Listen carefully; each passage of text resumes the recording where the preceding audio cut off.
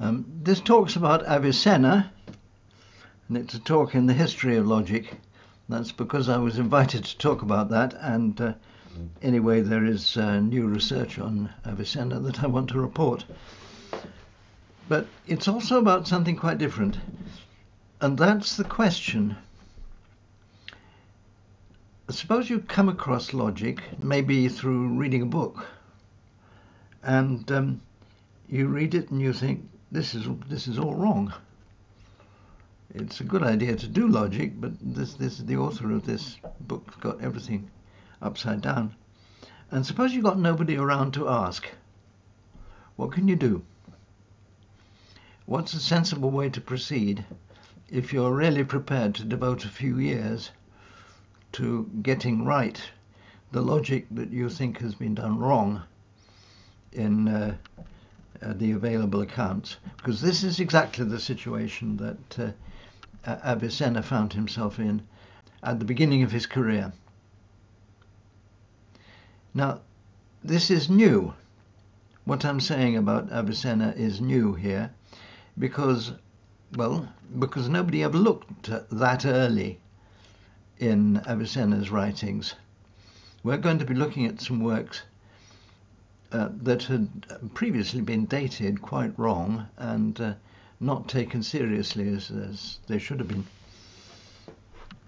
Three works in particular.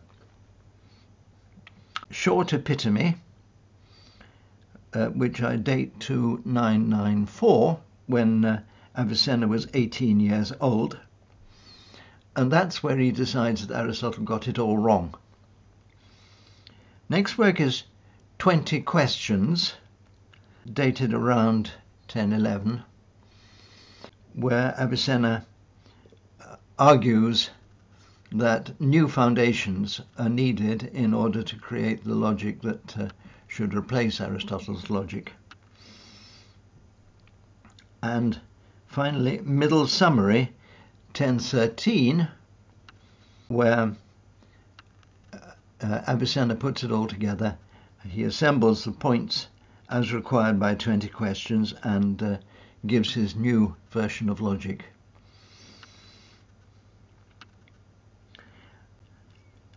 Now, none of these works are available in any Western translation, I'm afraid, unless I manage to get a translation of a part of Short Epitome online by the time of this lecture. We are relying on recent scholarship, particularly from the last 10 years, and I should mention 4 people here whose work I'm particularly relying on. 2 of them are Dimitri Gutas and Jules Janssen for their studies of connections between works, partly of Avicenna himself, but partly of other people. The next is Yusuf Sani in Tehran, who 4 years ago published the first authoritative critical edition of the work Middle Summary. I also thank Alexander Kalbarczyk for contributions he's made on the study of the contents of Middle Summary. Now, I'll be taking the work of these 4 people pretty much for granted in what I say here.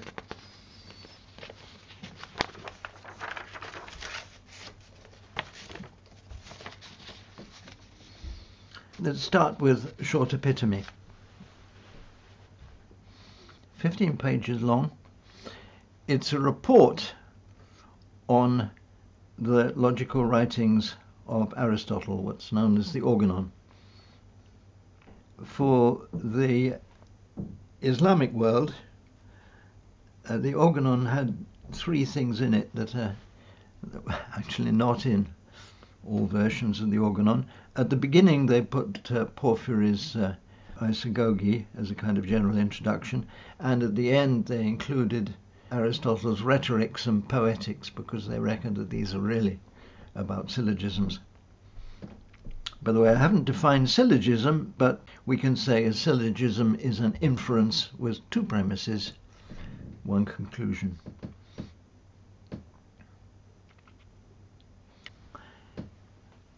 So short epitome runs through the organon, but it's very heavily concentrated on prior analytics. That's the book that studies syllogisms.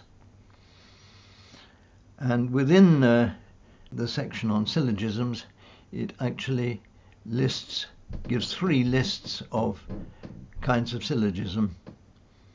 Only one of them, Aristotle's categorical syllogisms, the other 2 are both later. Now, in general, short epitome contains things of 3 kinds. The first is stuff taken from Aristotle. The second is stuff taken from Al-Farabi's textbook called Syllogism, which was published about 100 years before Avicenna was doing this work.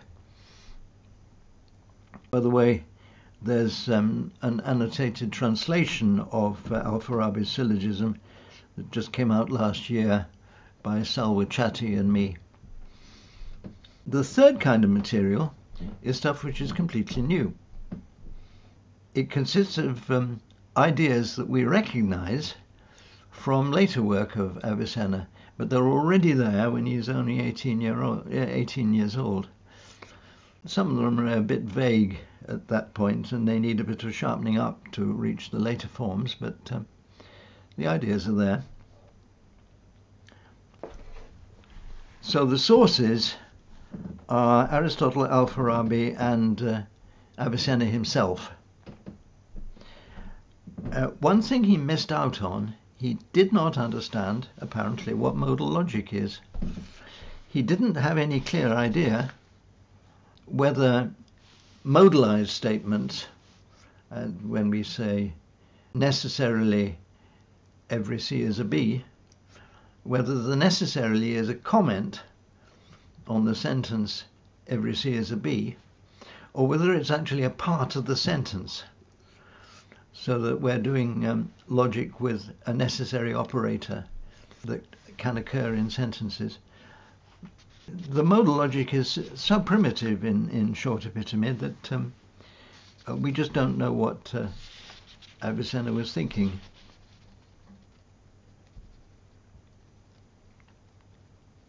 Now, Avicenna in his autobiography explains that at the age of 16 he decided to spend a year and a half teaching himself the logic of Aristotle and the geometry of Euclid, and he worked intensively for a year and a half studying the texts that he had. His manner of working was to work line by line through, checking what inferences there were, whether the premises were all accurately and completely stated, whether there are inferences missing that needed to be added in, and whether everything was there in the right order. Short epitome fits exactly the situation that Avicenna was in at the end of this period, when he still had an extremely limited knowledge of what writings there were in logic, but he had a very sound knowledge of what Aristotle had said. So that's how we date the work. Now, in his treatment of categorical syllogisms, Avicenna makes some remarks about what stay valid if we add some modes to them. For example, adding necessarily, he claims that the following is valid. No C is a B, every A is necessarily a B, therefore every C is necessarily not an A. Now, in fact, Aristotle had said that this is not a valid syllogism, and Aristotle had given not one but 3 separate arguments to show that it's not valid. What Avicenna does in short epitome is first he states the view of Aristotle, doesn't say anything about Aristotle here, just states Aristotle's position. Then he says, but the truth is, And he gives his own view, which is that Aristotle was quite wrong on this. It's an interesting challenge because people had challenged Aristotle's views about modal validity before, but generally they'd said that Aristotle was too generous. And here is Avicenna, a self-taught novice with no consultation with experts at all, just pronouncing and giving no reasons for it, that Aristotle was not generous enough with his allocations of validity. Now we jump to 1013 now, to middle summary, where we find that Avicenna is still claiming the validity of that syllogism we saw before, but now he has a proof of its validity, and he can demolish at least some of the arguments that Aristotle gave against it. What's more, he has an analysis of what he had to change, not just in the logical rules, but in what he calls the foundations, usul, in order to be able to reach this reform of Aristotle's logic. The work 20 Questions is devoted to identifying the differences between him and Aristotle and the places where a change in foundations was needed. So 20 Questions reads to me like an author's preparatory notes for middle summary.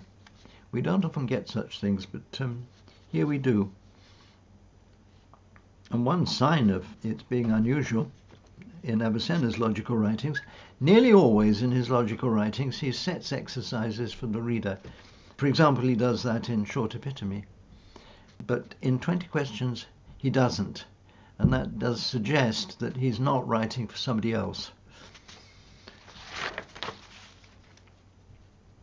Now, what we're going to do in the rest of this lecture is to list 5 things that Avicenna reckoned he needed to do in order to reform Aristotle's modal logic. As it happens, every one of these 5 things is based on ideas that Avicenna could have read in earlier authors, but his use of them is highly original.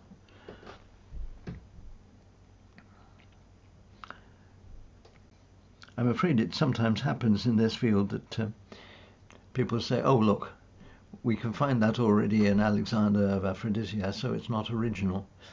And sometimes Avicenna has been labelled as an unoriginal author for that reason. No, you have to look at the originality involved in the use of these earlier ideas. Right, that's the first section.